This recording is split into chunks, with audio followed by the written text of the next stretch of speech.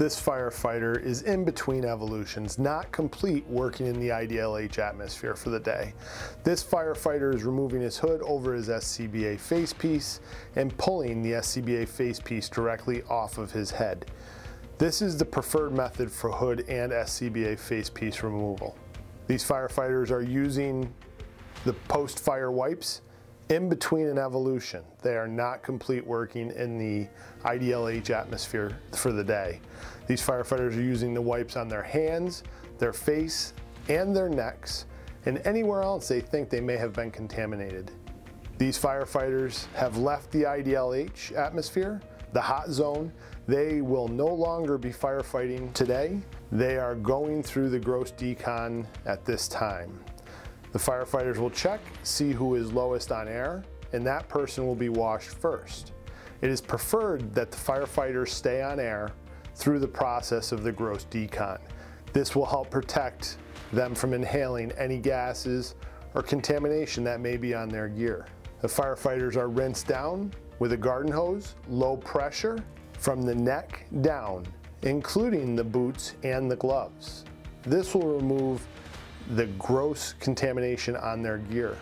Then the firefighter will be sprayed down with the soap and water solution all across their body, and then they will be scrubbed with a soft bristled brush from the neck down.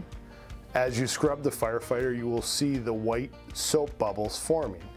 Remember to wash the hands, the gloves, and the boots. Once the firefighter is scrubbed, they will be rinsed down with the low pressure garden hose from the neck down. Use caution around the interfaces of the turnout gear as to not squirt water down the firefighter's neck. Each state decon kit contains a 15-foot garden hose, a garden hose nozzle, and an adapter for an 1 3/4 to garden hose fitting.